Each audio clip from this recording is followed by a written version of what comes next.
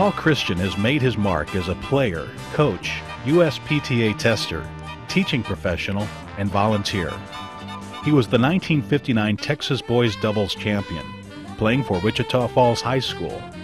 He was captain and #1 player for the TCU men's team from 1959 through 63.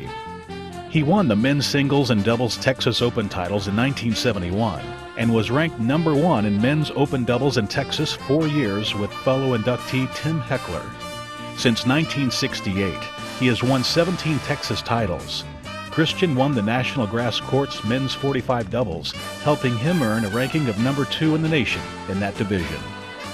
As a coach, Paul Christian's team from C.C. Miller won the 4A state championship.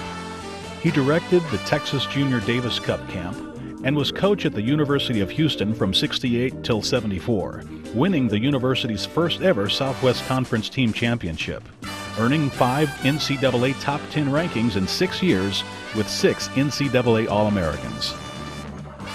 Christian has served on the USPTA Texas Division Board from 1991 through 1999 and was president from 97 through 98.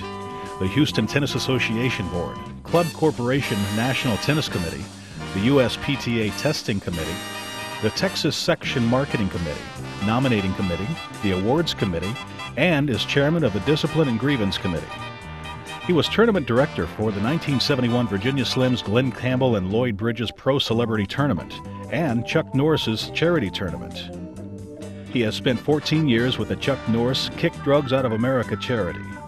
He was the USPTA Texas Division Pro of the Year in 1995 and was selected Club Corp Pro of the Year on 2 occasions.